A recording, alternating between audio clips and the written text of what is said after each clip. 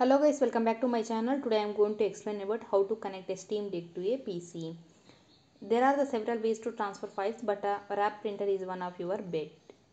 Here I am going to explain the step-by-step process on how to connect a Steam Deck to a PC with the wrap printer. Please keep watching this video. For this first step is hold down the power button on your Steam Deck and select switch to desktop. Tap the Steam Deck icon in the lower right corner and open the Discover. Tap search and type Warpinator. Tap install. Tap install. Tap launch.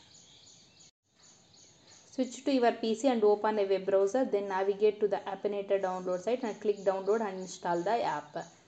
If your web browser prompts the confirmation before downloading, allow it. Windows may also require confirmation during installation. After that, on your PC, select your Steam Deck in a Warpinator. Click Send Files or Send Folder. Select the file or folder you want to move to a Steam Deck.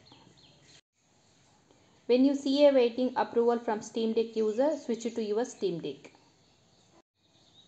Tap your PC username in a Warpinator. Warpinator will display our Windows username and PC name on the screen.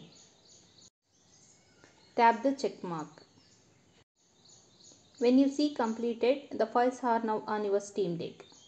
Tap Send Files and Warpinator to reverse this process and move files from your Steam Deck to your PC. Thanks for watching my video. I hope this video is helpful. It's really helpful.